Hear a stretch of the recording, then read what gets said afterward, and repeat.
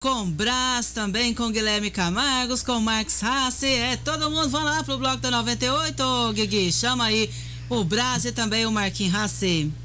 Vamos lá, né, Zuzu? Convidado especial aqui com a gente hoje, professor Marcos Rassi, ele que é músico, é um dos carnavalescos tradicionais de Patos de Minas, uma pessoa que a gente sabe, quando a gente fala em carnaval, uma das primeiras pessoas que a gente lembra, né? É o Marquinhos Rassi.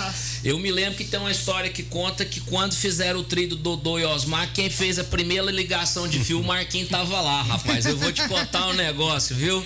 Esse Marquinhos tem história. Marquinhos, você não tá na carroceria lá do caminhão Tuco. Você tá aqui numa terça-feira de carnaval, falando de carnaval. Mas carnaval sem carnaval é golpe? Como que é? Como que você tá se sentindo, hein, rapaz? Então, Braz, a gente fica mais na questão da memória mesmo, né? Primeiro eu queria realmente demonstrar meu apreço de estar aqui com vocês, né? E falar um pouco dessas histórias, né? Por exemplo, você estava falando do caminhão Toco. Não, porque eu lembro das fotos, cara. Que então, é isso? E eu acho que já vi também. O primeiro caminhão, em 78, quando a gente saiu, era o caminhão do lixo da prefeitura. Esse eu não lembro, não, quero deixar claro. Esse eu não lembro, não. O seu Matheus era o motorista, então depois que ele fazia o trabalho de coleta do lixo da cidade, aí ele vinha e deixava o caminhão, que a gente ia ornamentar o caminhão. Mas o primeiro foi exatamente assim, né? Usando o caminhão do lixo da cidade. É muito bacana essa memória, viu? Muito bacana. E isso lá no ano de 78, você tá dizendo? 78. Muito bacana. Aí depois a gente criou uma entidade mesmo, né? O Clubinho Carnavalesco do Povo. E a gente chegou a ter perto de 200 filiados. Uma entidade cultural. E a gente alimentava essa entidade com rodas de samba, com apresentações nos barzinhos da cidade. A gente fazia algo que hoje é demodê, que é o grito de carnaval. Que é isso? Né? De dezembro para frente, todo final de semana a gente fazia os gritos de carnavais, que era exatamente para ir criando aquele clima, né? E depois também, o Rassi, que é uma coisa bacana que fazia parte do projeto do Clubinho, era a gente sair cada noite de um bairro. Então a gente saía, por exemplo, lá da Antena e vinha trazendo a galera para Major Gotti, esquina com Legar Maciel. Depois saía lá da Vila Garcia, era um problema, porque a gente tinha que descer na Rua da Mata e o freio do caminhão não era lá. Essas coisas. Assim, e na época podia descer a Rua da Mata, né? Podia. Então, saímos lá da Vila Caramuru, chamava na época de Vila Caramuru, né? Então, meus pais moram lá até hoje, até lá, né? Que é o bairro Caramuru. Então, isso, E era muito bacana, porque a galera vinha, porque a proposta era essa, né? Inspirada no Carnaval de Salvador, nós fomos lá conhecer como é que funcionava um trio. Quase que não volta, né?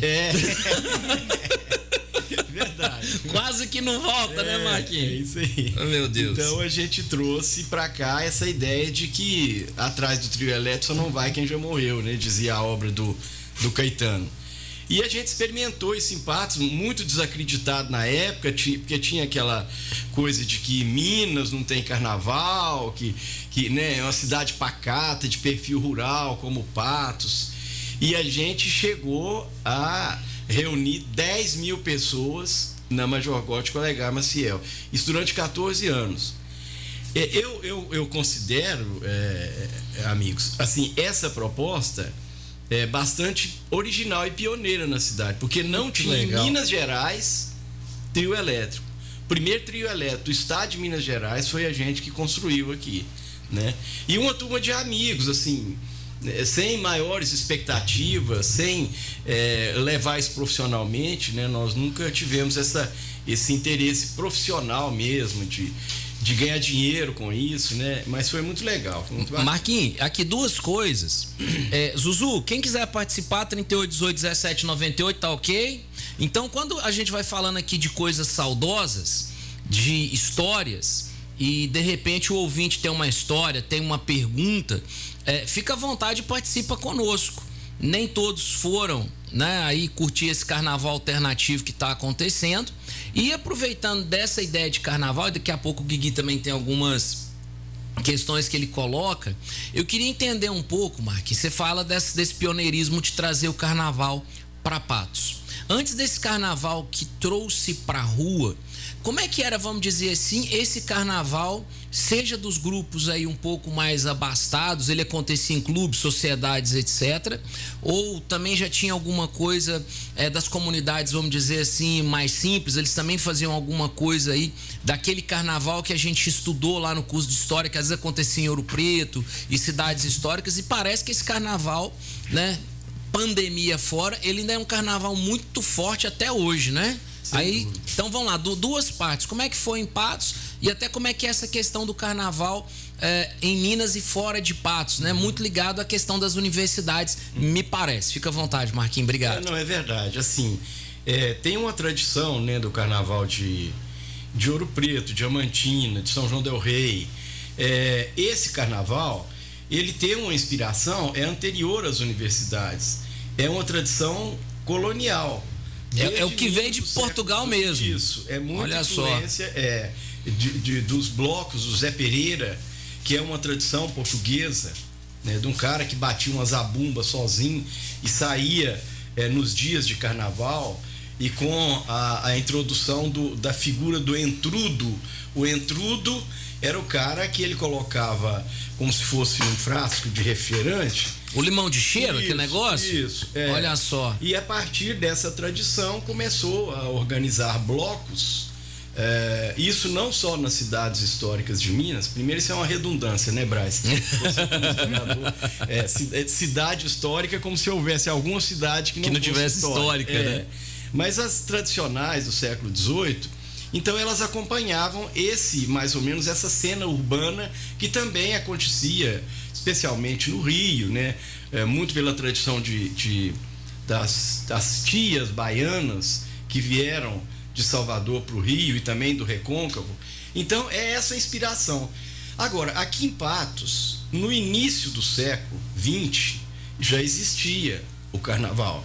Não era essa movimentação de rua, mas nos clubes, especialmente na recreativa, que era mais antiga, né? Aí depois, construção do Pátio Social, depois o Caiçaras, o PTC, que a gente até conversava ali.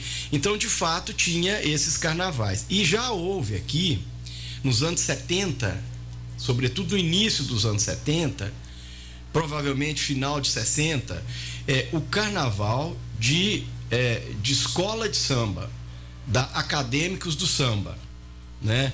Essa é uma geração também pioneira. Quando o clubinho começou em 78, não tinha mais escola, mas nós começamos a estimular os blocos. E aí ressurgiu. Termina a escola, começa o bloco. Isso. E o bloco reinflama as escolas. Veja bem, olha o bloco que o Romero, que foi vereador, ele criou o bloco Muda Brasil, que era o nome da campanha do Tancredo no final da ditadura, que ganhou ali nos anos 80, verdade. 85. Né? Então, do bloco Muda Brasil veio a escola. A Muda Brasil, verdade. E aí depois criou a escola do bairro Lagoinha. Nós chegamos a ter aqui 5 escolas de samba. A do bairro Alvorada, tinha uma no bairro Alvorada. Tinha um do Ildeu, que faleceu há pouco agora. Eles tinham contato com a escola de samba da Ilha do Governador.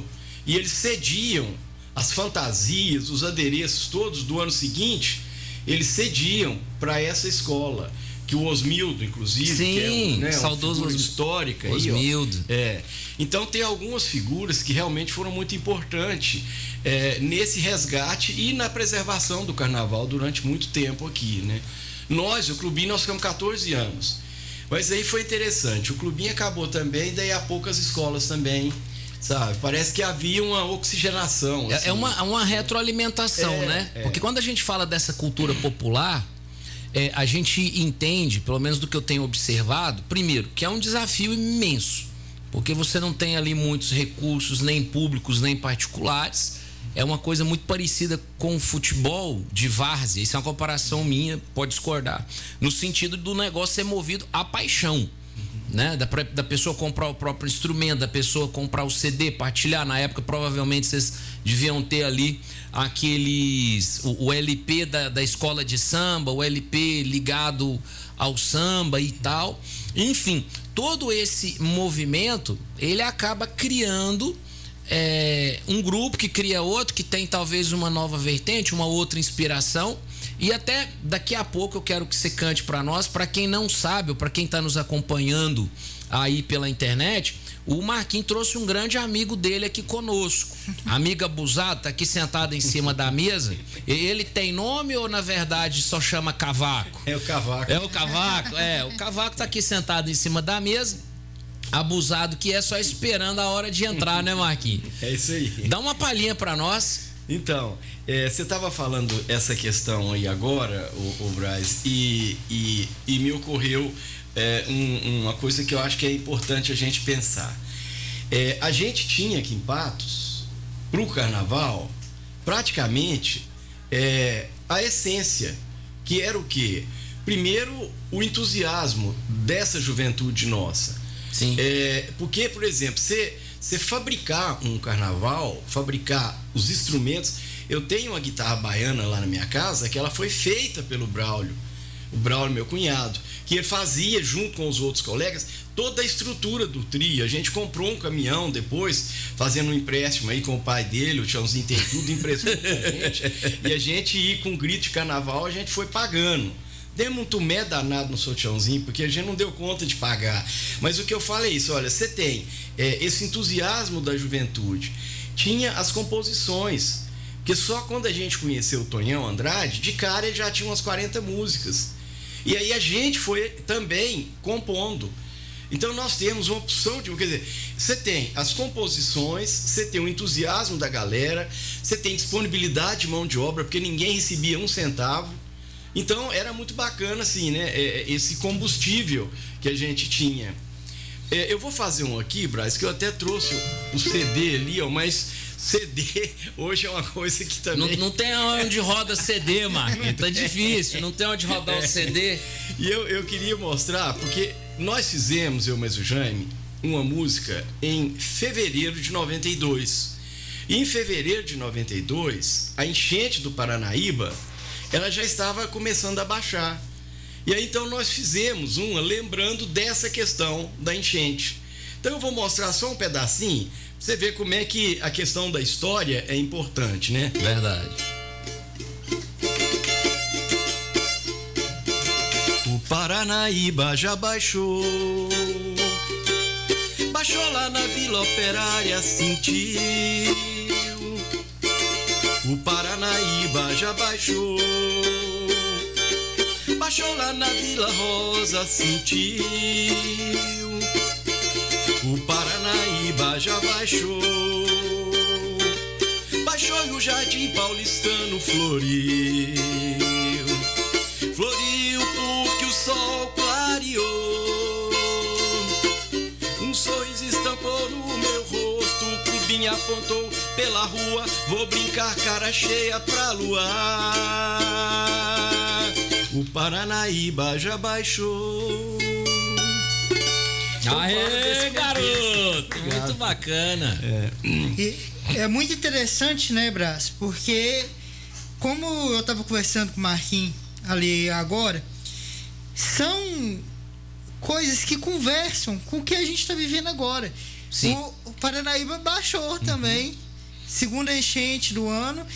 E como você estava explicando, o Bloco Muda Brasil, depois a Escola Muda Brasil, são questões sociais, questões políticas que são trazidas para dentro do Carnaval, que é uma festa popular. Então essa popularização é muito forte, é muito importante. E a gente não pode deixar essa tradição morrer, né, Marquinhos? Sem dúvida. A propósito disso, Guilherme, tem uma marchinha que o Tonhão fez, mas o Jaime fez a letra e o Tonhão fez a melodia, que se chama Cheirinho Bom. E o cheirinho bom, ele tem um sentido pejorativo, porque você sabe que nos carnavais era muito usado o loló, chamava de loló, né?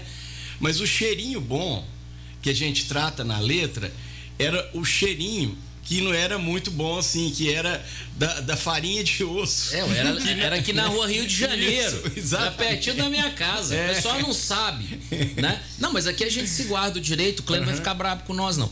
O Marquinhos tá falando, porque a Rações Patense, quando começou, ela primeiro não era gigante como era agora. Isso. E ela nasceu, né, do Soquiabo, que tinha uma carroça, a princípio, carroça mesmo, recolhia ossos.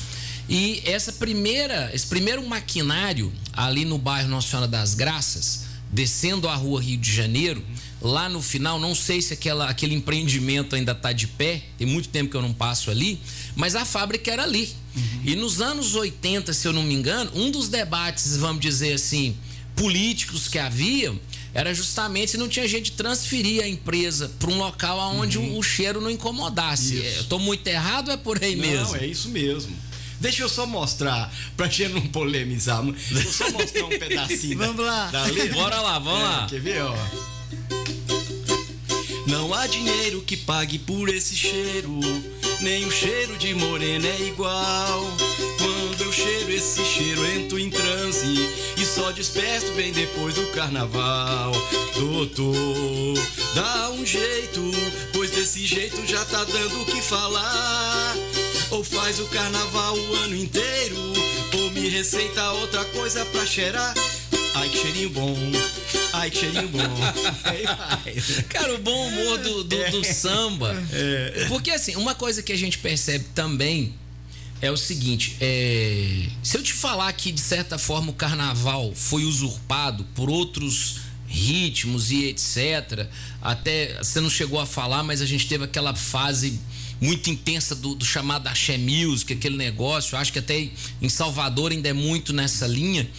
O carnaval comporta tudo ou realmente está acontecendo uma mudança? Por que um sambista raiz como o Marcos Rassi consegue interpretar de tudo isso? Ok, tudo é válido, né? Tem uma dupla sertaneja fazendo ali o carnaval, ou não? Você preferiria que fosse de outra forma? Como é que é? Porque você participou desse contexto como um todo, né? Como é que vocês veem tudo isso?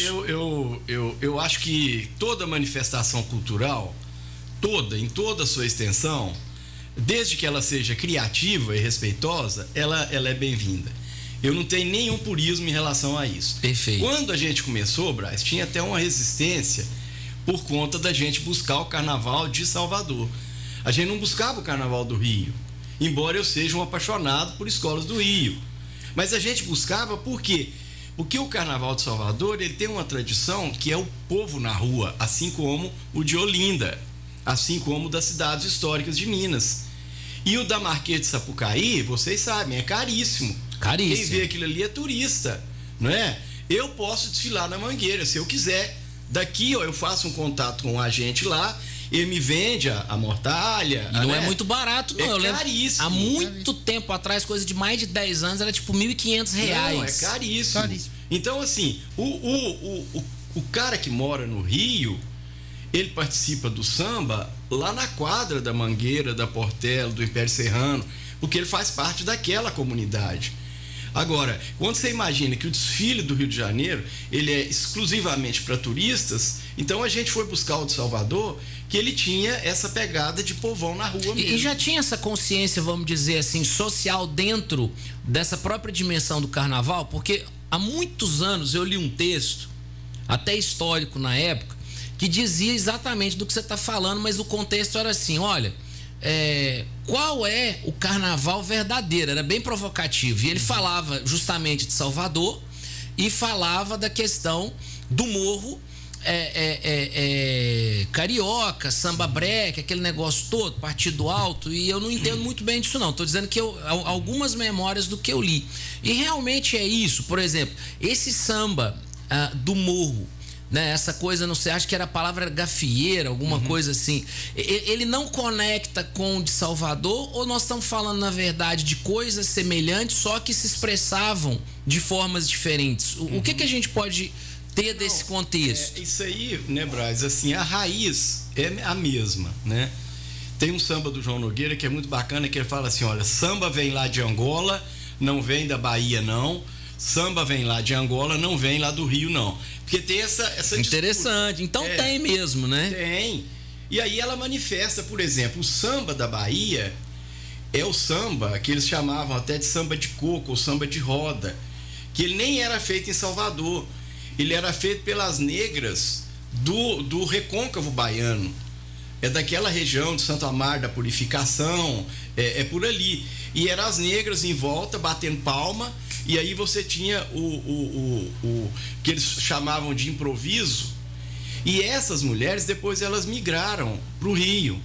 Lá no Rio tem a Tia Ciata, que é no bairro da Saúde, onde concentrava os negros, e lá tem a Pedra do Sal. A Pedra do Sal é onde os negros trabalhavam na zona portuária do Rio, trazendo o sal para colocar nos navios.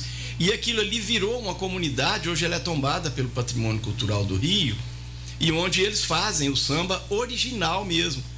É praticamente o mesmo samba lá de Salvador, o samba da Bahia. Então, essa raiz é muito semelhante. O que acontece também, é que lá nos anos 30, quando o Getúlio se tornou ditador, ele oficializou as escolas de samba em 39. E quando ele oficializa, ele passa a destinar recursos. Ah, perfeito. Aí as escolas ficavam com o rabo preso. Os enredos das escolas, invariavelmente, eram questões ligadas à apologia do próprio Getúlio Vargas. Os temas passaram a ser o governo. Então isso foi ruim, oficializar a escola de samba, porque a música ela tem que necessariamente ser uma manifestação genuína, ela não pode vir atrelada a estados, a governo. Se o cheirinho fosse patrocinado, não tinha cheirinho, né? É verdade, sem dúvida, né? Então ela não pode ter ela tem que ser natural, espontânea, né? E aí depois depois é claro que as escolas, né, hoje você tem a Liesa, que é a Liga das Escolas de Samba, mas ela não tem mais essa questão da oficialidade. Agora, só reforçando, eu me lembro uma vez eles perguntaram ao Gilberto Gil: ô Gil, o que você acha da Axé Music? Você é contra a Axé Music? Você é crítico? Ele falou assim: olha, isso há uns 15 anos atrás, ele falou assim: olha, eu quero ver que empreendimento que mobiliza 80 mil baianos, emprego de carteira assinada, é a Axé Music. Isso há 2 décadas atrás. Então, assim... Isso lá no Grito da Cidade, da Daniela Merkel, né? É muito tempo. Então, assim, para além dessa época, para além da questão meramente estética, tem uma outra questão que ela está na alma do baiano mesmo, que é, inclusive, essa questão de empregabilidade, que eu acho que é fundamental para quem vive na Bahia, para quem, né, mora e reside lá. E áreas do Nordeste como um todo, também.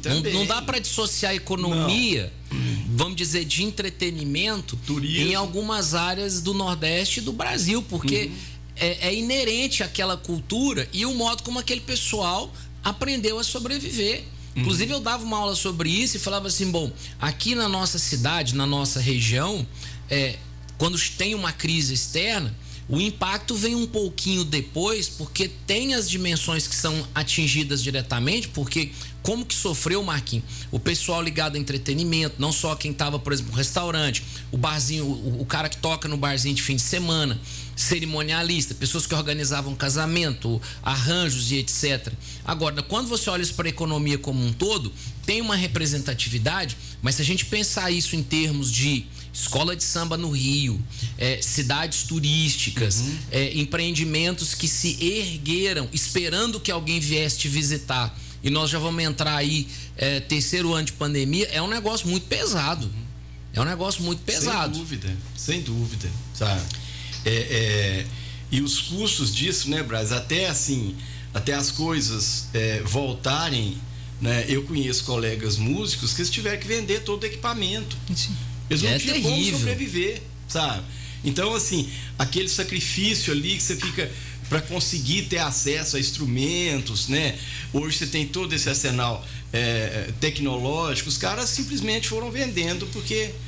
Braz, eu posso só buscar uma lembrança aqui quando o Guilherme falou do vínculo da música com a realidade social? Claro, Marquinhos. Tem né, uma questão que hoje ela emerge aí no noticiário mundial, que é a questão da Ucrânia e da Rússia. Mas não é Urucânia aqui em Minas, não, né? Você viu o meme, né, rapaz? Eu chorei, eu falei, gente, a Zuzu viu o meme. O cara preocupado em Urucânia, ó, diz que o Putin vai invadir nós aqui, como assim? Demais, né? O mineiro é fantástico, cara. Eu não podia ter nascido no outro estado, viu, Marquinhos? Mineiro é show. Mas aí, quando o Bush, né, ele atacou o Iraque. Saddam. Isso. Aí eu fiz isso aqui, olha. Não queremos guerra, George Bush e Hussein. Nosso papo é outro, patriot aqui não tem. Zumbi, inspire Alá, mande paz pra Bagdá. Ó, não queremos guerra, George Bush e Hussein. Nosso papo é outro, patriot. Era aqueles mísseis. Eram os mísseis. Né? Os patriots. Que saía de Israel. Não queremos. Nosso papo é outro, patriota que não tem. Zumbi, inspire Alá, mande paz pra Bagdá. Né? Porque aí é a inspiração, né? Basta de hegemonia, tio Sam, fica na sua. O meu povo tá zangado, tá querendo alegria. Carnaval e anarquia, quero abraçar a lua. Venha, mano muçulmano, larga a mão, samba na rua. Quer dizer, é esse contexto, né, da política internacional com o samba, com o carnaval. Então, você tem razão, me ocorreu isso, falei, não, eu quero registrar. Interessante. E deixa eu te perguntar, só enquanto eu tô lembrando, que daqui a pouco você entra nessa aí. Eu gosto muito daquele samba, não vou dizer que é tradicional, porque ele é muito irreverente, eu acho que o samba traz irreverência. E aí eu lembro do Dicró, lembro do Bezerra, tem um outro terceiro lá também que é fantástico, agora fugiu o nome. Aquele samba aonde o cara traz uma realidade social que é grave, né? Eu lembro do Dicró cantando assim: no lugar onde eu moro, até bandido tem medo de ir. Eu lembro que o ritmo era mais ou menos isso. O samba, ele tem essa questão social inerente a ele, ou foram alguns artistas que quiseram buscar essa vertente? Não, ele tem. Como tem também o contrário. Como ele tem também uma certa versão, uma vertente de acomodação social. Agora, esse tom crítico, ele é evidente. E lá atrás, noutras gerações, você tinha, por exemplo, Geraldo Pereira, Bide Marçal, que esses eram contemporâneos do Donga. Eles já tinham também esse tom crítico. O próprio primeiro samba gravado pelo telefone, ele já tinha também um pouco dessa pegada crítica. Será que a figura agora eu vou viajar, você fica à vontade, se quiser pode me zoar. A figura do bardo, que era aquele cara que muitas vezes cantava e criticava a realidade, até afrontando as autoridades da época, de alguma forma isso chegou no samba, esse samba que faz alguma crítica e tal, não tem nada a ver? Não. Eu falo até pelo instrumento, porque eu olho o cavaquinho e olho acho que era banjo, né? Banjo. Parece que tem ali a sua semelhança e tal. É mais ou menos por aí, ou são coisas desconectadas? Não, eu acho que está tudo nesse miolo mesmo, né? Nesse contexto mesmo, né? Porque aí você vai incorporando também outros instrumentos, outras pegadas e tal, né? O Marcelo D2, ele praticamente recuperou a obra do Bezerra da Silva, porque o Bezerra também, Braz, e mesmo o Dicró, na nata dos sambistas, eles não eram muito bem quisto. Não é por ser provocativo, não. É porque tinha o pé na favela. É porque, você entendeu? Por exemplo, na hora que você pega a bossa nova é samba. É um samba sofisticado. É tipo assim, Paulinho da Viola e Dicró, eles estão na mesma pista, mas em lados diferentes, né? Agora não. E foi recuperado por um cara que é do rap. Porque o rap também tem essa pegada do protesto.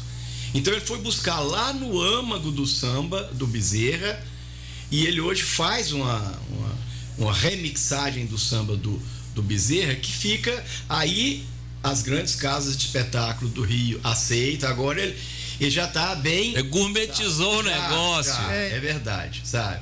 Então tem essa questão também, sabe? E o rap traz também, né, várias influências do samba, do pagode e de tantos outros. E acaba tendo um objetivo que é o mesmo, que é dar voz à pessoa da comunidade, a pessoas da favela, né? Isso. Que vivem e também com tom de crítica social. Claro, né?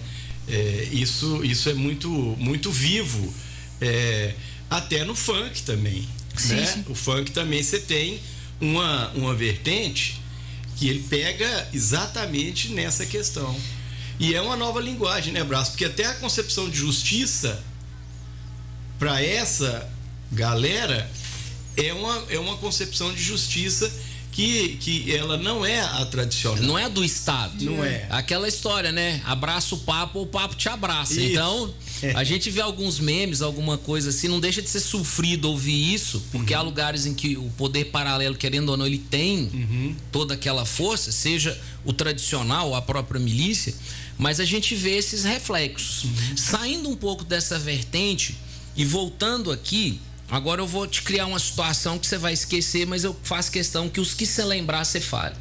Quando a gente fala Carnaval enquanto cultura em Patos, quais nomes e por que realmente saltam aí a sua mente? Porque você foi citando alguns nomes que muitos infelizmente já não estão conosco, outros ainda estão, e outros talvez quando você era menino você viu a importância daquela pessoa e às vezes a gente nem lembra mais, mas ele fincou ali uma referência que foi importante para aquilo que você e seus companheiros fizeram. Então, aqueles companheiros seus, né, de primeiro círculo interno, quem eram eles e à medida que você vai expandindo, quem que você lembra? Fazer aí um momento de homenagem. É bacana demais essa pergunta sua, mas ela é também, assim, ela me deixa numa situação complicada, porque você fazer referência a nomes é sempre... Não, mas a ideia é essa, é que você fique constrangido em público aqui, então, os outros te achando, Marquinhos, você não lembrou do fulano, você esqueceu do meu pai, Marquinhos. Aí você volta outro dia para trazer os outros nomes. Beleza. Tem uma figura que é central. Ela, para mim, Patos de Minas tinha que olhar com mais cuidado sobre essa pessoa, que é o Tonhão Andrade, o Antônio Andrade.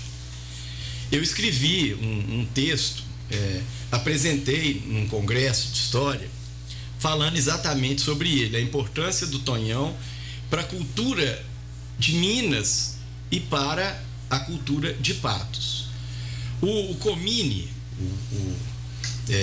amigo nosso, também sambista, e ele costumava dizer que o Tonhão fazia um samba rural, porque o samba do Tonhão, ele tem, de fato, uma característica diferente. Olha aqui, ó. Eu não sei... Tá baixo, peraí. Eu não sei se é de Deus ou se é do Satanás, eu só sei que você é bonita demais. Não sei se é de Deus ou se é do Satanás, eu só sei que você é bonita demais. Foi Deus quem mandou você vir aqui pra me alegrar, pra me distrair. Quer dizer, isso não tem a pegada do samba do Rio. Então é um samba que ele, em algum momento, ele dialoga com as tias lá da Bahia, e no entanto é feito aqui em Patos. Ele tem, o Braz e Guilherme, mais de 100 composições.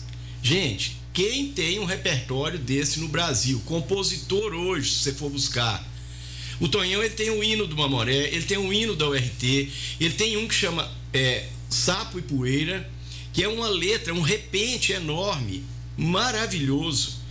Ele tem marchinha, ele tem marcha rancho. Então esse é um nome que eu coloco assim lá em cima. Esse tá no pedestal. Tá no pedestal. Agora, você falava de famílias. A família do Braulio, o Brício. O Brício hoje é um dos esteios lá do samba do mercado, né? E lá na casa deles... Daqui a pouco nós vamos falar sobre isso também, tá no arquivo aqui, ó. Beleza, vamos lá. Beleza. Então a família dele também é toda musical. A mãe, a dona Vina, professora, não sei se você chegou a conhecer, ela era uma artista. Então, a família do Braulio, a família do Marcinho Maciel, inclusive o Marcinho era o nosso croner principal, né? A família do Severo, todos eles eram músicos, ali da Duque de Caxias. Então, assim, se for olhando a família do Jaime, o Jaime Wesley, que é o meu parceiro, né? Também lá do seu Didi, lá na rua Zeca Mota. Então é um monte de gente, assim, se for colocar, né? A minha família lá em casa também é até suspeito para falar, mas assim, a turma lá de casa, porque a gente alimentava também o Bloco Sujeira, que era um bloco do sujo que saía à tarde, de um bar que meu pai tinha aqui em frente ao forró, que chamava Cavaquinho Bar. Então lá a gente tem, inclusive, assim, tinha a música do bloco que saía toda tarde. Você tem o Refúgio, um Pecatorum, as Virgens do Apocalipse. É só música também desse sentido crítico. Sim. Porque, por exemplo, travesti, gays, essa galera era um momento que eles tinham espaço em Patos. Então a gente vinha aqui pro Coreto e reunia e esse pessoal, sabe? E junto com crianças, homem vestido de mulher e mulher vestida, porque é o bloco do sujo. A ideia é essa. Era inverter o papel. Isso. Eu ia vestido donzela de minissaia, que era a coisa mais esdrúxula. O duro é quando o cara vira e fala assim, rapaz, você ficou melhor assim, né? Aí dá uma decepção, né, Zuzu? A pessoa fica triste. Aí não. Mas assim, então essas famílias, elas são fundamentais. E além disso, porque, por exemplo, na hora que você pensa num caminhão, você tem que pensar quem que é que vai manter, por exemplo, a questão do funcionamento desse caminhão. E aí a gente tinha as pessoas, todos amigos, ninguém cobrava um centavo. Por exemplo, a estrutura de som. Tinha o Baby, o Marco Amorim, que hoje ele nem está em Patos mais, não sei se voltou, o Chaulinho acho que estava trazendo ele novamente. Mas você tinha ele, o Heleno Versiani, o Rodrigo. Então, era uma galera que eles faziam o serviço todo de graça pra gente. Seu irmão não mexia com som ainda? Não. Entendi. O Tony mexeu depois. O Tony, quando a gente parou, é que o Tony meio que assumiu profissionalmente aquela pegada do que a gente fazia de maneira, assim, amadora, sem recurso financeiro. Pra nós, né? Nós nunca... Aí o Antônio Jorge... Mas foi bacana também... Porque isso fez escola. Os outros músicos que vieram depois, né, contratados pelo Antônio Jorge, eles continuaram. E são músicos que estão aqui em Patos até hoje, músicos da noite, né? O Ivan, secretário, o Cleanto, o doutor Cleanto, o Vilmarzinho, o Valdir Carvalho, o Bacana. Eu lembro da Andréia, do Toninho, cantar. A Andréia do Toninho também teve uma fase que ela era vocalista de alguma banda, não era? Ali, é da banda Converse. A banda Converse, isso mesmo. Aquelas 6 músicas ali é a voz dela. Ela e a Flavinha, minha irmã, que fazia o coro, né? Então, isso que eu falo também. Vocês vão anotando os nomes aí, hein, gente? E quem faltar, vocês dão com o Marquinhos. Pô, Marquinhos, você esqueceu lá, velho. Pois é, muito difícil, porque tinha músico individual, o Davi, que morreu, deve ter uns 3 anos, o Davi Alves, cantava muito. E o Davi cantava música sertaneja, música de carnaval, música romântica, qualquer tipo de música, né? Então, assim, tinham músicos também, por isso que eu falo que é complicado. Por exemplo, o Ivan Correia, que é o maior baixista de Minas, foi baixista do Vitor e Léo. O cara é fera. Ele vinha de Belo Horizonte, contratado pelo Palácio das Artes, ele vinha só para tocar com a gente no carnaval. Como tinha o Carlinho. E vinha por prazer e alegria, né? Por prazer, né? Então, assim, era muita gente envolvida nesse projeto porque a gente tinha essas discussões. Você sabe como é que é, gente? Os anos 80, nós ainda pegamos uma concepção de cultura que ela era muito politizada. Então, para além da questão da música, a gente também retroalimentava toda uma discussão teórica sobre o que é a cultura, o desdobramento da cultura. Aí a cultura enquanto resistência também, né? Também, claro. E aí, quando você tem, vamos dizer assim, o afrouxamento dessas questões, parece que essa nova... Porque quem não viveu né? Quando a gente vê essa volta de questões de nazismo e etc, certas opiniões, depois que passa 2, 3 gerações, é muito difícil para a geração atual entender o que aquele pessoal sentiu na pele. É verdade. Então é muito difícil para alguém que é jovem hoje, meus alunos, seus alunos, compreenderem de fato algumas questões que são colocadas hoje, e que eu acho o mais difícil e brutal, e é terrível isso, são as falas desconectadas do contexto histórico. Porque é isso que é difícil. Porque, por exemplo, você traz aquela letra e fala assim, mas isso aqui não pode. Peraí, mas naquela época fazia sentido. E aí eu vejo o pessoal tacando fogo no Borba Gato. Esse pra mim é o elemento que mais me incomoda. Não, porque você defende os caras. Eu falei, não, mas era o contexto da época. O sujeito pobre, mulato e índio, ele não tinha muita opção de trabalho naquela época. Né? Então até as expressões que a gente usa, que era tranquilo falar mulato, hoje tem que pensar se pode falar mulato.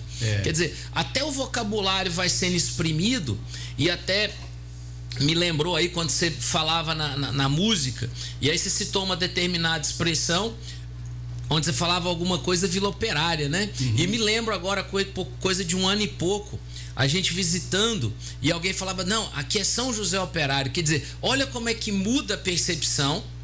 E aí eu até me questiono, quer dizer, a música e a letra, o que Lobato escreveu, você acha que aquilo tem que ser modificado? Você acha que é só colocar a nota de rodapé? Você já parou para pensar sobre isso? Já debateu sobre isso? Porque parece que a história vai nos atropelando, né? A coisa tá indo rápido demais, Marquinhos.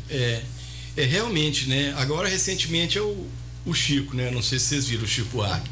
Tem uma música dele que é maravilhosa. Eu cantei a vida inteira, Com Açúcar e com Afeto, que é uma música que o Chico compôs muito como se ele fosse mulher, ele retratando a mulher. Talvez seja uma das pessoas que melhor retratou a mulher na música brasileira. Então ele fala: com açúcar e com afeto, fiz seu doce predileto, pra você parar em casa. E aí o marido não fica em casa de jeito nenhum. E ele vai pro boteco, e aí ele vai ficar olhando as pernas de quem vive pelas praias, não sei o quê. E aí, quando ele chega do boteco, ela: dou um beijo do seu retrato e abro os meus braços para você. É uma música que o movimento feminista hoje deplora. Tem pavor, e né? exigiu que o Chico não cantasse. Eu não faria o que o Chico Buarque fez. Quem dera, quem sou eu para falar isso? Mas o Chico falou: olha, tá fora do meu repertório. Eu não vou cantar mais essa obra. Eu não dou conta de concordar com isso, entendeu? Também cara? Não. É uma questão assim. Essa música deve ser dos anos 70, provavelmente. Sabe? Naquele contexto, era tranquilo. Hoje... Quantas músicas sertanejas que tem esse exato contexto do que você está falando? E quando esses assuntos começaram a vir com mais força, e isso é relativamente recente, e uma das músicas que eu mais aprecio na minha vida é Samba da Bênção. Principalmente Samba da Bênção, aonde o Vinícius vai cantando e ele vai intercalando com o povo e fala um pouco do poema. Eu falei, caramba, será que eu vou ter que ouvir Samba da Bênção com sentimento de culpa agora? Essa questão ela é complicada. Você vê uma marchinha do Carnaval de 30. Olha onde que está isso, hein? 1930. Que ela tem essa abordagem. O teu cabelo não nega mulata, porque és mulata na cor. Mas como a cor não pega, mulata, eu quero seu calor. Quer dizer, é porque a cor não pega. Porque se a cor pegasse, eu não queria mulata. Isso hoje seria de né? E ela pega o contexto histórico da Revolução de 30. Porque ela fala assim, olha, fui nomeado seu tenente interventor. Quem são os interventores em 30? É a galera que o Getúlio Vargas colocou como governador dos estados. Era o governador biônico que falava? Oi? Era o biônico que falava? Não, o biônico é recente. Esse era interventor mesmo. Esse era o determinado, né? 30, Só que o Valadares não aceitava ser chamado de interventor. O Olegário morreu em 33, o Getúlio mandou chamá-lo. Então ele assume em 33 e fica até 45. Mas quando ele saiu, ele exigia que o título fosse governador Valadares, da cidade de Valadares, governador, né? Valadares. Que chamava Figueira do Rio Doce. Então, assim... Não, mas a gente viajou aqui, mas Marquinhos, eu tava falando... Vamos lá, se não tiver alguma intervenção, não tem... Fala, Gui. As participações? Tem participação, Tem bora várias, lá, hein? Então várias vamos lá, aqui. ué. Vamos colocar aqui, né, o povo no rádio. Excelente papo com meu padrinho. Um forte abraço a toda a velha guarda do clubinho. Giovanni Cantil. Cantil, lá dos Estados Unidos. Lá dos Estados Unidos. Sabe, Cantil. Nós vamos longe, hein, Zuzu? Meu afilhado. Aí sim. Maria Rodrigues era muito bom, ia pra rua pra ver. O pessoal repercutindo aqui. Reginaldo Assis Ferreira, os melhores blocos de carnaval PTC foram bloco alto nível, bloco dos cabritos, bloco sem menor pausa. Hoje a gente não vê mais. Maria José já falando que as opiniões divergentes aqui, né? Me desculpe, mas eu nunca gostei de carnaval, cada um com seu gosto, mas eu nem perto eu passo. Bom dia, Marquinho, é o Dila da Copasa. Estou lembrando do Giovanni Cantil, também fez parte dessa turma, abraço. Reginaldo Assis, o bacana baixista tocava demais. Lembrando aqui. Marcos Rassi, fantástico como sempre, parabéns pelo programa. Aí aqui, Cleberton. O Clebinho. O que Chico Buarque fez foi cantiga de amigo. Retrata os aspectos da personalidade na alma feminina. É o Cleberton que está falando. E a gente vê também, tem um áudio. A Zuzu vai passar aqui para um áudio. O áudio é de quem, Zuzu? Do Itamar. Bom dia, pessoal da Rádio Clube. Eu tô aqui só ouvindo e imaginando quanto era bom o carnaval antigamente, né? Hoje só bagunça, só bagunça, só problema. Antigamente a coisa era mais sadia, uma coisa mais assim, uma coisa mais cultural. Hoje virou muita bagunça, hoje é muita briga, hoje é muitas coisas que acontecem, infelizmente, né? Bom dia a todos. E em relação a esse áudio, eu até vou fazer uma associação de alguns memes que a gente vê, algumas piadinhas que o pessoal tá fazendo esse ano. Não vai ter carnaval, mas vai ter carnaval. Outras pessoas falando assim, acho que o carnaval foi privatizado. Eles fazem essa relação porque a gente não tem, devido à pandemia, carnaval de rua em praticamente lugar nenhum. E tem eventos privados de carnaval, até naquele assunto que a gente entrou, trazendo outros sítios. Uns eventos baratinhos, inclusive. A grande maioria, eventos mais para as classes mais altas e não o carnaval tão popular. Como você vê essa relação? E em relação ao áudio também que o Itamar trouxe, né? Que antigamente a proposta do carnaval, principalmente o carnaval de rua, o carnaval do povo, era outra, né? Sem dúvida.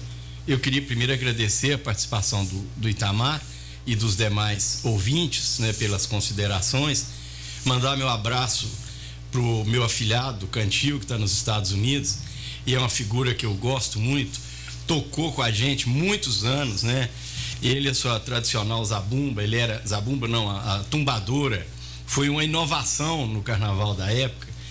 E a propósito dessa colocação sua, Guilherme, eu vejo o seguinte, olha, o carnaval privado, eu vi algumas imagens aqui, eu tenho minhas dúvidas, assim, até em relação, eu saí de casa agora antes de vir para cá, eu estava vendo na Globo News, o índice de contágio no mês de fevereiro que fechou foi o maior de todos. Então, me parece que essa questão do contágio, ela também é um risco.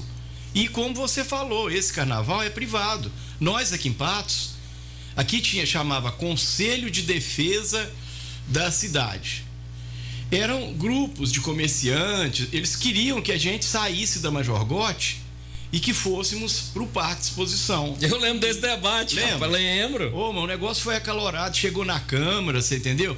Porque falava que sujava a cidade, porque a gente mandou buscar esse pipi móvel da Copasa, o Comini na época era comandante do batalhão, ele mandou buscar de Belo Horizonte. Então foi a primeira vez que isso veio para Patos, para o encontrão e para o carnaval. A gente queria convencer a população estava do nosso lado, que o lugar do carnaval é na rua. não é em parque de exposição. Parque de exposição é para colocar gado, é para colocar cavalo, não é gente. O carnaval, a alma dele é no meio do povo. Então, terminantemente, nós na época não aceitamos isso e achamos realmente meio estranho isso. Com relação à fala do Itamar, me fez lembrar uma coisa, o Guilherme. Quando o Elmiro era prefeito, o Elmiro foi uma das pessoas que mais investiu no carnaval aqui de Patos, né? Tem especialmente 3 gestões que a gente tem que reconhecer. Primeiro, a gestão do Arlindo Porto. O Arlindo chamou para uma nova concepção essa coisa da cultura em Patos, especialmente o carnaval. E o Antônio do Vale era secretário da Fazenda dele. Então, eles nos chamaram para a gente, o orçamento, discutir o orçamento nosso. Então, nós passamos a ter uma credibilidade na prefeitura, pela prefeitura, que foi muito bacana. E depois veio, como o Antônio do Vale foi prefeito também, e ele era um apaixonado por carnaval, ele também investiu muito. E depois, no Elmiro. Aí o Elmiro deu um café pra gente, depois do carnaval, passou aquele negócio, pra gente avaliar o carnaval. Foi lá no gabinete dele. E aí, a certa altura, o Osmildo chamou a gente e falou assim, chamou a mim, o Marcinho, acho que não sei se o Jaime ou o Braulio, e o prefeito, o Elmiro. Falou assim: Elmiro, faça favor, chama o responsável do batalhão pela segurança, o policial militar que estava lá. Aí ele falou assim: quantas ocorrências policiais teve no carnaval de rua? Nenhuma. E quantas no Caiçaras? Tantos. Quantos no PTC? Tantos. Quanto no social? Ou seja, o carnaval de rua, que era um carnaval que mobilizava 3, 4 vezes mais o número de participantes, e o nosso não tinha ocorrência policial. Então, é isso que o Itamar estava falando. O carnaval era uma festa que era tranquila. A pessoa já chegava sabendo que aquilo ali era público, que, né? Então, assim, eu acho bacana também confirmar isso que o Itamar dizia. E bacana. Era a proposta também, né? Como você disse, naquela época as pessoas se vestindo do sexo oposto e celebrando aquilo Sim. com uma liberdade enorme, que hoje em dia teria uma problematização muito grande, principalmente se envolvesse crianças, como você falou. É verdade, né? Nós que crescemos, Marquinhos, eu vou falar nós assim, né? Nós que nascemos ali no final dos 70, crescemos nos 80, e eu ainda tive um privilégio que eu morei na roça.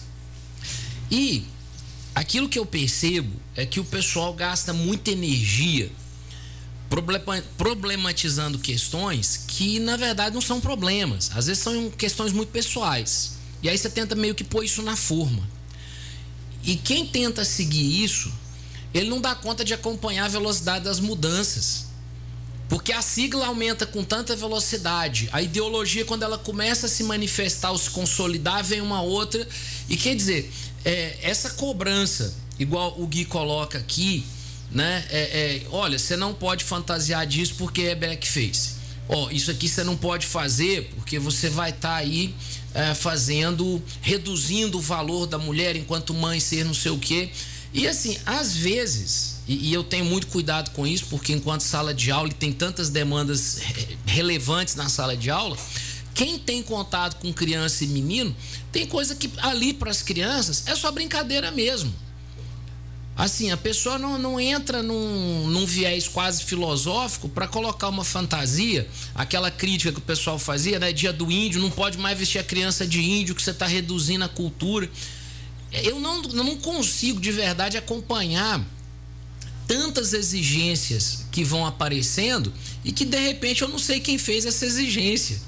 Eu não sei de onde que apareceu esse negócio. É tão bacana, vou falar aqui e respeito as pessoas que não gostam de carnaval, e por quantos anos, né, que eu fiz uma saudável concorrência quando a gente tinha o rebanhão. Esse ano aconteceu por recomendação da diocese, que era o chamado Carnaval com Cristo, que era levar jovens de várias paróquias, comunidades, vinham gente de outra cidade, e nós íamos ou para a casa de cursilho ou ia para a própria sede da renovação, como já fizemos em outros espaços. e fazer ali o retiro de carnaval com Cristo.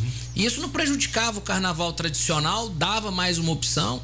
Muitas igrejas evangélicas faziam seus retiros de carnaval na própria igreja, nas chácaras, etc.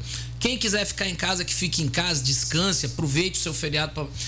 Ontem eu estava lá lavando roupa, ok, vamos colocar a vida em dia.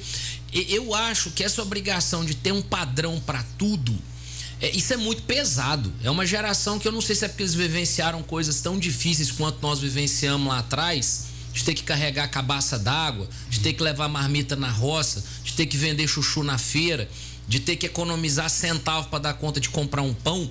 Eu não sei, talvez o errado sou eu, porque a gente vai ficando cringe. Outro dia um aluno falou assim: professor, você é cringe. Aí eu fui ver o que era, né? Descobri que é velho. Ok, né? Velho, antigo. Mas não sei se fora de moda, Marquinhos, porque nós aguentamos muita coisa, cara. Nós que estamos aí nessa faixa etária nossa, nós aguentamos um dobrado, bicho. Eu gostaria que esse aluno também soubesse de onde que vem a palavra geronte, do geriatra, que é tão velho também. O Geronte era o senador lá em Esparta. Eu gostaria que ele soubesse também o sentido da palavra senador, que vem de sênior. Então, é importante também você enquadrar esse vocabulário, porque uma das coisas também que hoje essa linguagem da galera, e eu convivo com eles também todo dia, ela também é muito reduzida, né? Você tem alguns chavões e dali você, né? Haja vista você conversar pelo WhatsApp. Atenção, aluno do Braz, hein? Por favor. É verdade, viu? Marquinhos, e em todo esse cenário que a gente comentou aqui agora, você vê um futuro para essa recuperação desse carnaval de rua em Patos de Minas? Algum nome pode despontar aí, puxando esse carnaval? Você acredita que o carnaval de rua poderá voltar para Patos de Minas? Eu acho o seguinte: nós precisamos mais uma vez da educação. E aí eu estou falando como historiador e como educador. Se você fomenta nas escolas, eu tenho essa proposta quase que como um projeto mesmo. O Braz é professor e ele sabe, só que eu estou falando de educação infantil. Se a gente fizer um livretozinho com as músicas do Tonhão, contratar uma banda, isso tinha que ser a Secretaria de Cultura da Prefeitura, ou a Divisão de Cultura, né? Chegar lá pro Ivan, o Ivan Rosa, falou assim: Ivani, contrata aí 6 músicos do conservatório, ou bacana, que alguém lembrou aqui, que é um cara que eu não posso deixar de falar dele de jeito nenhum. Olha os nomes, gente. Cobra o Marquinhos depois na rua, hein? Então, né? Então, assim, o Valdir, viu, Mar Carvalho. Aí, se for lembrando, vai, né? Mas, enfim, contratar. E aí, você leva para as escolas, faz um trabalho junto com as professoras de cantar essas músicas do Tonhão e fazer o carnaval de dia para criar o bloco de crianças. Essas crianças serão o futuro folião de Patos à noite. Mas aí você vai escolarizar isso. Eu acho que seria um projeto que iria emplacar. Porque quem é o folião? Eu não vou conseguir um folião hoje de 18, 20 anos, sabe? Ele tem que ser escolarizado. Ele não brota do nada, né? Não brota do nada, sabe? Então, assim, você iria fomentar a arte falando de um cara que foi uma figura tradicional, ele era, até fisicamente, ele era, né? As gravações todas eram feitas aqui, ó. Eu me lembro de uma gravação do Tonhão aqui, o Davilhã de Andrade, era filho dele, era o técnico. Sim. O Tonhão era grande demais. Quem é o Braz? Ele era, né? E aí, a gente tinha que ficar. O estúdio era metade desse aqui, ó. A gente tinha que Verdade, estúdio antigo. Aqui, ó. Eu com o cavaquinho assim, ó. O outro com o bandolim e tal. E a parte de ritmo, o surdo, o tarol, tudo lá de fora. Porque a gravação, ela captava só os instrumentos de percussão. E era aquela peleja. Quer dizer, esse cara, ele tem história na cidade. Então, ele se tornaria, inclusive, uma figura conhecida das crianças. Ele tem as marchinhas que falavam de bicicleta, que falava do garoto estilingão. São letras, assim, que são... Hoje eu canto, Braz, se eu pegar isso aqui, pra minha geração, que ó... Eu sou um garoto estilingão, eu uso bem uma tiradeira. Quando alguém mexe comigo, dou uma pedrada daquelas bem certeiras. A gente botava isso, 10 mil pessoas cantando. Por que a gente não pode recuperar isso com as nossas crianças, que serão os jovens e depois os foliões? Para mim, só se for. Agora, uma pessoa que vai ser capaz de, você entendeu? Um artista, eu não tenho essa ilusão, não. Eu acho que tem que ser um movimento, porque o nosso veio, porque isso era inerente à resistência dos anos 70 e 80. Então, o que nos movia também era muito essa paixão, que, como eu estava dizendo, ela misturava cultura, música, política, porque ao lado do clubinho tinha o palco móvel, tinha o encontrão, e as pessoas eram praticamente as mesmas. Então tinha esse ambiente politizante. Era uma forma de expressão, né? Sim, né? Então isso era muito bacana. Além do que, nas escolas a gente tinha os festivais de teatro e de música. Por exemplo, eu participava na época no forró. No forró tinha o festival de música do forró. Então lá, eu, o Valdemar Gavião, que era meu parceiro, a Mônica Barbosa, e aí você tinha lá no o Grêmio Estudantil Paulo Setúbal, no estadual, também tinha o festival. A UEP produziu o Festival Patense de Música Inédita, o FEPAMI. Era o ambiente dessa produção musical onde você e mais uma galera se apresentava. Então, tinha um movimento de cultura que ele favorecia isso também. E hoje não tem, infelizmente. Sabe o que acontece, Marquinhos? Eu quero daqui a pouquinho, você vai falar na sequência, eu quero que você fale dessa experiência boa que eu vejo lá acontecendo no Zé Pretinho, né? Eu não sei nem se o Zé Pretinho chama Zé Pretinho em referência ao Jorge, né? Que sempre falava a banda do Zé Pretinho. Não. Mas enfim, o Zé Pretinho, ele trabalhou comigo, primeira vez que eu mexi ali num serviço, quando ele estava ainda no 15. No 15. Né? Que era a churrascaria Chalé. Então eu me lembro do Zé Pretinho daquela época, e hoje tem ali uma efervescência cultural, podemos dizer assim, porque reúne aquela galera, faz, acho que é uma roda de samba, né, tradicional, e até onde eu sei vocês não cobram ingresso, aquilo é a alegria do pessoal estar perto, né, a alegria de cantar junto, e isso tem e dá um significado muito grande para a própria questão cultural, num espaço que eu acho extremamente assim, que podia ser tão mais valorizado, né? Em 8 anos de vida pública eu pouco consegui avançar, porque eu olho para o mercado e sonho aquele mercado municipal como um espaço cultural, não só um espaço cultural gastronômico e um lugar de compra e venda, mas um local onde as pessoas entendam que o resgate e a permanência da história, ele só acontece realmente enquanto tem pessoas reproduzindo isso. Porque aquela história estática nos museus, ela é relevante, ela é bonita, ela é bacana, mas quantas pessoas acessam verdadeiramente essa história? E eu fico imaginando, quando a gente vai até ali, eu já passei algumas poucas vezes, mas você vê que tem aquela criança, às vezes, que foi fazer a compra com o pai, ela, pai, para aqui um pouquinho, e fica ali assistindo. O garoto, a garotinha, o adolescente, para muitos adolescentes, aquilo é algo completamente inédito. E aqui eu faço um link com o que você está colocando. Adultos e jovens, muitos de nós estamos aprisionados aqui. Aprisionados dentro desse retângulo chamado celular, internet, cada um na sua bolha. E muitas vezes a pessoa não se permite conhecer um negócio novo. Essa experiência da roda de samba, do estádio de futebol, de um acampamento às vezes na natureza, quer dizer, as pessoas estão muito nessa vibe de fazer aquilo que ela tem certeza que ela já conhece, a música que eu gosto, e às vezes ela se priva de conhecer tanta coisa diferente, tanta coisa nova, coisa que ela vai gostar muito mais do que talvez ela esteja gostando atualmente. Então fala um pouquinho dessa roda, se você pode convidar, quando que acontece e por que ela é importante, se é que é importante para Patos de Minas. Não, a roda de samba eu acho ela fundamental e, como você falou, no mercado. Tirada dali também, ela vai perder essa característica. Emblemático, né? O que é o mercado, né, gente? O mercado vem lá da concepção da polis grega.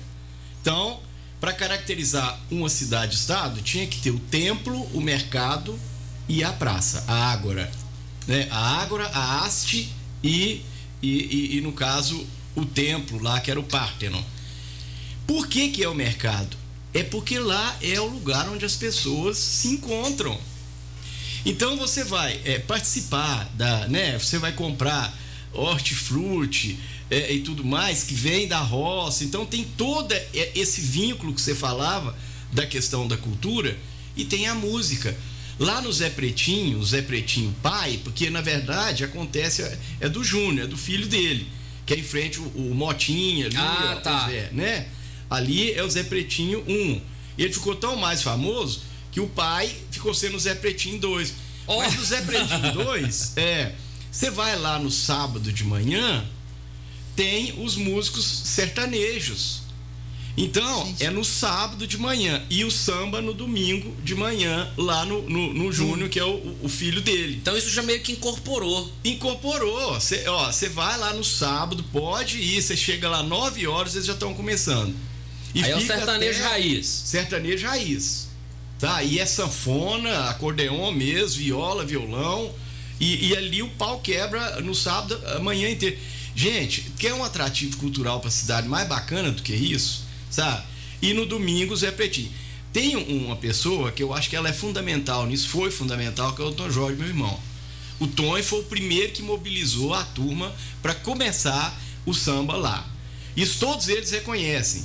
Porque hoje já tem uma galera lá que não é aquela que originalmente começou. Eles não lembram como é que era, né? Ué.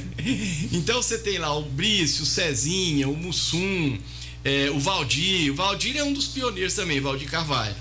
E tem essa galera, o Antônio Paulo, Ximenes. Então, assim, tem uma galera que é lá das antigas mesmo. O professor Pão. Eu tenho uma aqui, ó. Só um pedacinho, ó. Vamos pro Zé Pretinho, vamos mercadear. Vamos pro Zé Pretinho, vamos mercadear. Samba, pandeiro é domingo e o pagode vai começar. Aí eu conto a história toda, né? O sol já raiou no espigão, o povo começa a chegar. Deixa eu ver se eu lembro aqui. O sol já raiou no espigão, o povo começa a chegar. No mercado são 6 da matina e o carteado promete esquentar. Até o carteado lá de fora. Né? Aí eu falo: pão, torresmo e pelota tem. Carvalho tem de sobra, sim. Geraldo, Valdir e Vilmar. E o mestre Cassiano para orquestrar. O Cassiano, da banda da PM, aposentado, que tocava lá. Carvalho tem de sobra porque tinha o Vilmar Carvalho, o Valdir Carvalho e o Geraldo Carvalho, que morreu recentemente, né? O Mussum, que é o do pandeiro, ele ainda tá lá. E daí tem na letra eu falo de todo mundo, ó. O samba entranha nas veias, dá vontade de chorar.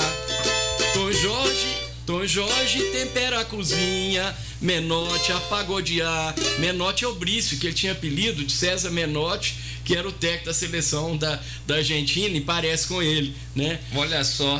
Então, assim, dentro desse samba, eu acabei colocando a galera toda, né? Então, é esse registro que eu acho que tem que continuar. Aquilo ali já incorporou na cultura de Patos. É muito bacana. O Marcelo Gomes, filho do Odamar, tá mandando um grande abraço pra você. Querido ex-aluno. É isso aí, ó. Tá assim, ó. Professor Marcos Rassi, das minhas aulas preferidas. Marcelo Gomes aí do Odamar prestigiando a gente. Abraço, Marcelo, obrigado. Que bacana. Um abração pro Marcelo. A rádio ainda tem esse encanto, né? A gente chega a tantos e quantos lugares que a gente nem imagina, e o pessoal tá aí nos ouvindo. É verdade. Nessa manhã e é uma gostosa de terça-feira. Vamos lá, Gui. A Zuzu vai faturar e a gente volta. Bem que eu estranhei. Tem uma hora que não tem um comercial. Se o patrão estiver ouvindo, nós estamos tudo demitidos. A gente volta para continuar o nosso papo. É isso aí, daqui a pouco.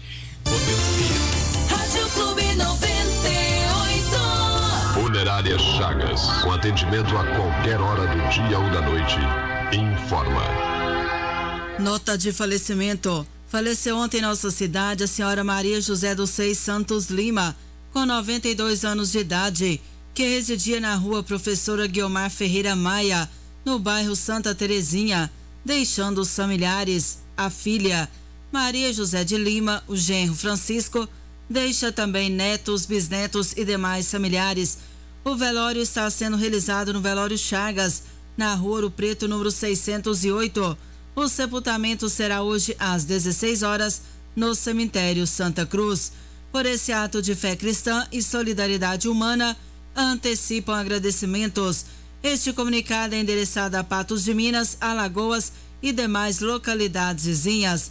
A funerária Chagas informou o falecimento da senhora Maria José dos Santos Lima.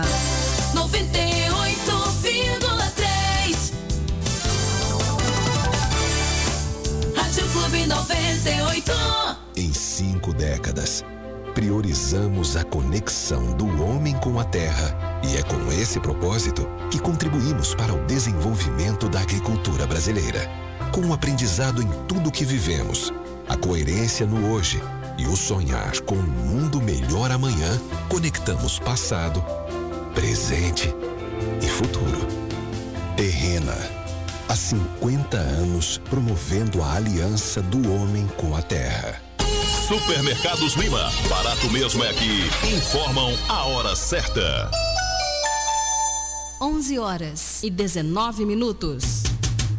Confira as ofertas válidas para o Supermercado Lima do Rosário e da Avenida Brasil. Paleta e músculo bovinos 26,50 o quilo. Pernil suíno sem osso congelado peça pedaço 14,99 o quilo. Laranja pera Rio, cará e batata doce roxa 2,99 o quilo. Inhame, beterraba e repolho verde 3,99 o quilo. Alho roxo extra 18,90 o quilo. No Lima Rosário você tem estacionamento próprio, antigo estacionamento Joia. Rádio Clube 98.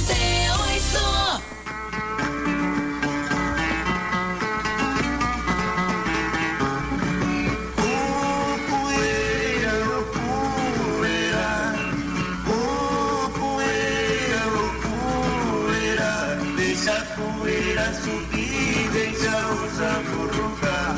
Deixa a poeira subir, deixa o zamburuca. Aqui em Patos de Minas temos uma variedade.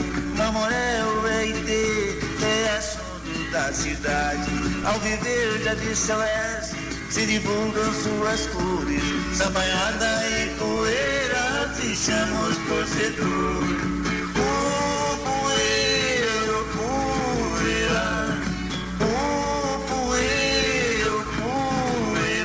Deixa a poeira subir, deixa o zamburuca. Deixa a poeira subir, deixa o zamburuca. Quando joga uma mulher, de alegria o sapo ronca. A poeira se levanta na maior das suas broncas. A última, por sua vez, também não fica atrás. Quando sai vitoriosa, o sapo sofre demais.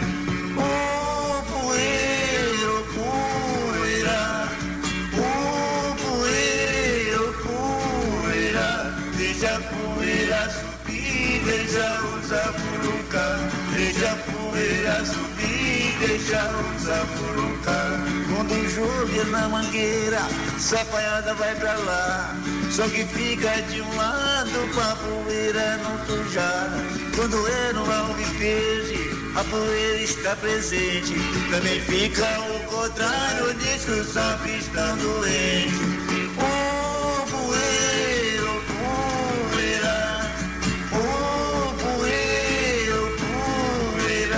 Deixa a poeira subir, deixa o zamburuca. Deixa a poeira subir, deixa o zamburuca. Há uns certos torcedores que eu acho muito engraçado. Quando o seu time perde, eles dizem que foi roubado. Quando o seu time ganha, é grande a satisfação.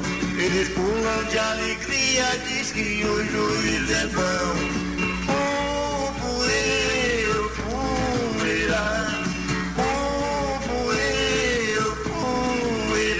Deixa a poeira subir, deixa o zamburuca. Deixa a poeira subir, deixa o zamburuca. Vou contar o que eu vi hoje, não é mentira não. Um sapo roupa verde com faixa de campeão. Ali deu um redemoinho, a poeira levantou, tirando a roupa do sapo, de que ela que ganhou. Oh, poeira, oh, poeira, poeira, deixa a poeira subir, deixa o sapo roncar, deixa a poeira subir, deixa o sapo roncar. Esse sapo é um requinta, não posso ficar calado, doente do Botafogo e Marmor é apaixonado. Ele dança e rebola, de uma maneira exuberante, diz que vai ser promovido essa manhã do comandante. Oh, poeira, poeira, oh, poeira, poeira, oh, poeira, poeira, deixa a poeira subir, deixa o sapo. Ei, Marquinhos, o que você me fala de ouvir essa letra, rapaz? O que te passa aí na... Que filme é esse? É a mesma coisa de estar com ele do lado, o Tonhão, sabe? E ele tinha uma coisa, quando ele terminava a música, ele não contentava em terminar não, sabe, Brian? Aí ele, outra vez, e dava um empurrão na gente, a gente ia ficar... Aí tinha que... Outra vez, mas é saudade demais, eu gostava muito dele. Marquinhos, eu tô muito feliz de você ter aceitado aqui o nosso convite. E para nós é um momento cultural, mas é um momento também de entretenimento. E digo sem medo aí de errar, que é um privilégio ter você, né? Acho que você deve aí manter muitos artigos, livros, dar essas ideias aí para quem é do nosso cenário cultural, principalmente aqueles que estão à frente, porque aquilo que é popular hoje, o que foi popular ontem, realmente corre o risco de desaparecer se não houver quem dá sequência. Aqui eu estou falando também Congado, Moçambique, as nossas folias de reis e toda questão que é popular, é cultural, muitas religiosas, mas que se não houver também o entendimento daquilo que é público, de que é preciso não só conservar a memória, mas é preciso dar sequência, a gente corre o risco de cair aí num grande vazio. Eu entendo que quem não entende aí de onde veio pode correr o risco de não saber para onde vai, porque muito que as pessoas estão dizendo aí que é uma grande novidade, é novidade para essa geração que está aqui, mas na verdade lá atrás a gente sabe que elementos aconteceram e a gente vê as coisas quase que se repetindo e que a gente sabe mais ou menos aonde vai desembocar. Então esse discutir a história, discutir mesmo que seja o carnaval, porque ele está recheado de elementos que são frutos daquela época. Não é uma coisa aleatória, né? Não veio de espaçonave, não. Aquilo tem um contexto. Então, tudo isso é importante. Eu agradeço muito mais uma vez a sua vinda aqui. Acho que era importante você encerrar tocando uma música para nós no finalzinho, mas também o Gui tem as considerações e a Zuzu também fica à vontade. Você é a dona do show, Zuzu. Marquinhos, eu queria agradecer, né, a presteza de ter aceitado, né, o nosso convite.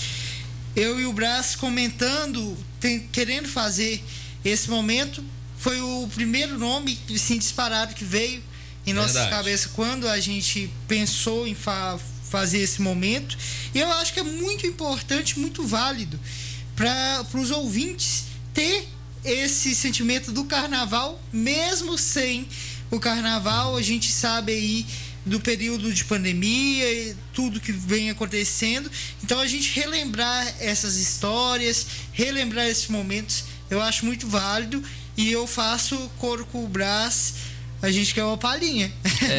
Mas pera aí que tem um aqui que esqueceu o nome, ele já veio aqui reclamar. Olha só, parabéns professor Marcos Rassi pela aula de samba e uma boa prosa, traz um quiz de toda uma trajetória cultural da nossa região.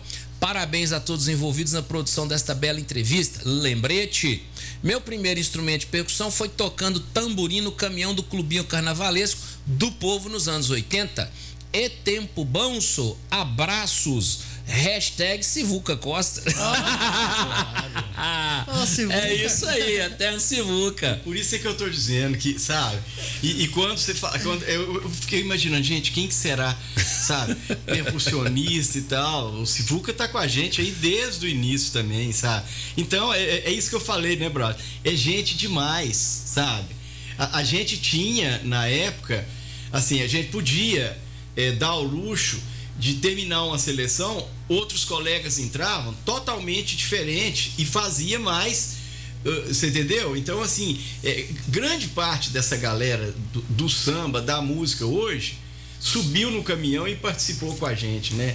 Era muito includente, isso era muito bacana. Grande abraço pro Sivuca, viu? Valeu, Sivuca, e vamos de samba, né? Mais participação aqui, ó, só Vamos registrando. lá. Bom dia pra vocês, Eleusa, participei do Muda Brasil, tudo de bom, saudades. Dila também. Opa, Marquinho, lembrei também do nosso amigo Paraíba, do Pandeiro. Ah, sim, também. Paraíba que tá lá no Nordeste agora? Paraíba, que isso, cara? Você era do samba, Paraíba? Paraíba conversa com ele todo dia aqui na internet. Sem dúvida. Não, a turma é grande, eu tô te falando. Se a gente for resgatar aí, vai dar um caminhão de gente. Não, mas é assim que é bom. É bom fazer essa provocação. Então. Ô, Brás. Opa, Zuzu. Eu tenho um áudio aqui do Cláudio Manuel, vamos ouvi-lo também. Vamos lá, Cláudio Manuel. Bom dia, pessoal aí das Rádio Clube de Patos. Prazer imenso estar podendo participar desse programa de vocês. Essa oportunidade que vocês nos dão de estar podendo participar aí do programa de vocês. Eu queria só dizer algumas coisas aí sobre essas raízes que você está passando aí, né? Do Tonhão, né? A gente era menina aí, lembra aí das tirinhas dele aí, né? As marchinhas dele aí. Que, né?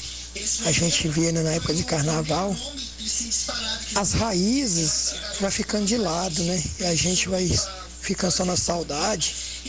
E é bom você estar relembrando isso aí, essas raízes aí, igual você falou aí sobre Congado, né? A gente tem aqui as pessoas, né, que tem seus ternos aí de Congado, que alegrava aí, né, a nossa cidade aí, né? Na tradição de raízes, né? O folclore, né? O folclore brasileiro. A gente ficava muito satisfeito de ver aí o Congado nas ruas, né? Na época da festa de Sol do Rosário, né? A gente vai dando uma saudade aí desses tempos aí, tempinho bom que passou, né? É muito bom isso aí que você está passando aí hoje aí na clube, porque a gente dá uma relembrada no passado aí. E a gente tem aí o soquinho, né, lá da Vila dos Operários, que é do Moçambique, né? Tem aí o terno aí que era do Tá, né, o Congado, Baixão Bexó, né? Tião Bexó do Congado aí, e outros ternos, Zé Antônio, né, com o Joãozinho com seu terno de Moçambique. Então a gente lembra essas pessoas aí que alegrava as pessoas nas ruas aí com seus folclore aí, né? É isso aí, é só um comentáriozinho que eu quis passar para vocês e tchau e obrigado. É o Cláudio que fez o comentário aí sobre essa realização que você está fazendo aí. Bacana, obrigado. Vamos lá, Marquinhos. Vamos lá. Vou fazer então uma outra marchinha do Tonhão pra gente encerrar, e eu já gostaria de agradecer, tá? Espero que o ano que vem, sem pandemia, a gente possa estar todo mundo aqui, hein?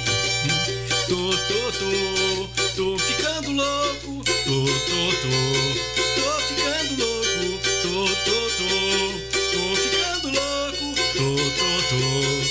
ficando louco, quero brincar, quero pular até morrer, mulher bonita todas elas vão querer, mulheres feias sabe o que eu vou fazer, você é amigo eu vou dar elas pra você, tô ficando louco, tô ficando louco, e aí vai, senão eu vou fazer igual o Tonhão outra vez. Começa de novo.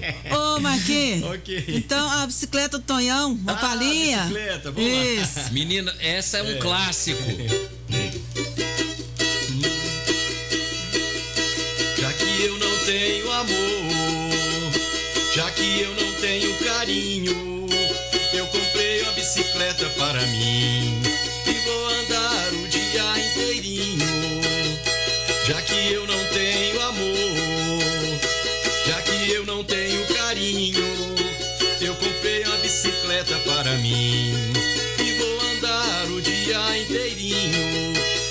junto nela, vou pedalando, sempre cantando, tomando um mé. Enquanto isso eu vou esquecendo de amor, de carinho, de mulher. Enquanto isso eu vou esquecendo de amor, de carinho, de mulher. Depois roubaram a bicicleta dele, você sabe, né? É verdade. Aí faz essa aqui, ó. Tá alto esse som, peraí. Roubaram a bicicleta do Tonhão, deixaram o menininho andando a pé. Mas isso é covardia do ladrão, pra ele não arranjar mulher. Roubaram a bicicleta do Tonhão, deixaram o menininho andando a pé. Mas isso é covardia do ladrão, pra ele não arranjar mulher. Outra vez. Valeu, Marquinhos! Valeu, gente. Muito obrigado. Um abraço. Falou, um abraço Tchau. pra vocês, valeu demais, Brase. Como diz o ditado, recordar é viver, viver é recordar, bom demais. 11h33, a Vera da Capela tá ligadinha com a gente. Alô, Vera, bom dia. Bom dia, minha amiga Zuleide Souza, bom dia para todos os seus ouvintes. É a Vera aqui da ensolarada Capela das Bosses, mas num dia feliz, né? Porque hoje é aniversário da nossa grande amiga Magda Rabelo. Magda, que Deus lhe cubra de bênçãos, de paz, de saúde, proteção. Que você continue com esse coração maravilhoso que você tem, com esse coração bondoso. Essa pessoa justa, correta, corretíssima, né? Que fala na hora certa. Que Deus continue lhe dando saúde, paz, vida feliz ao lado de todos os seus familiares e amigos, viu? E são muitos amigos, viu? E para